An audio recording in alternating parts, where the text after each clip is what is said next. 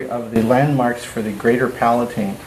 Very important here because we're operating toward the posterior portion of the oral cavity, which oftentimes can lead to initiation of a gag reflex. Nevertheless, we do have to dry the area and do some palpation with a cotton tip applicator to find that area. So first of all, we need to, an alternative to using a cotton 2x2 is to use your air, which unfortunately sometimes initiates a gag reflex also. At any rate, we need to get that area as dry as we can. Once we get that dry, we use a dry cotton tip applicator. We'll start approximately in the area of the premolars, where the hard palate is, about halfway between the gingival crest and a midline in the palate. We'll start to go posteriorly with our cotton tip applicator. Approximately in the area of approximately between the first and second molar, you will start to feel the area of the soft palate. Immediately underneath this area where you can start to feel the tissue give, this is the approximate area of the border between the hard palate and the soft palate. At this point, underneath the tissue, is the foramen of the greater palatine nerve. So again, start about at the area of the premolars, go back, you will continue to feel the hard palate, and then at some point you will feel that tissue give, and you will actually see that tissue give. This is precisely where you want to deposit the anesthetic. Having discovered this, you'll put your topical anesthetic there, let that set for approximately a minute. After you remove the topical anesthetic, you need to dry the area again.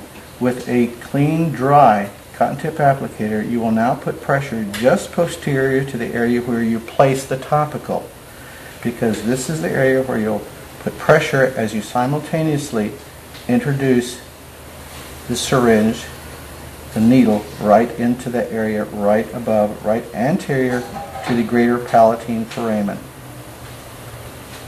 It's important that this be clean and dry, because if it's wet or you attempt to use the same cotton tip applicator that you use for application of the topical, the moment you put pressure, you will slide back and right back into the posterior soft palate. This is the greater palatine nerve block. The nerves are the greater palatine nerve or the anterior palatine nerve.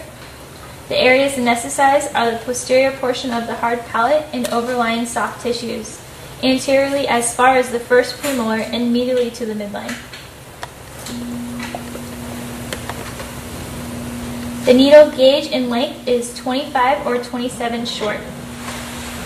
The patient position is supine with their mouth wide open, neck extended, head turned to the left or the right for visibility. The operator position for the right side is 7 to 8 o'clock facing the patient.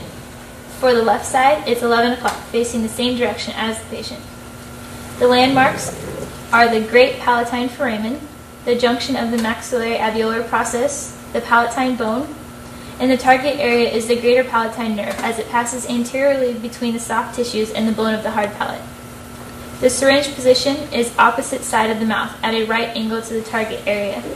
Soft tissue slightly anterior to the greater palatine foramen. The bevel orientation is towards the palatal soft tissues. The pressure anesthesia is yes, prior to and during the injection. The depth of insertion is less than 10 millimeters. The osseous contact, yes, but very gently. Contact? Aspiration potential is less than 1%. Negative aspiration.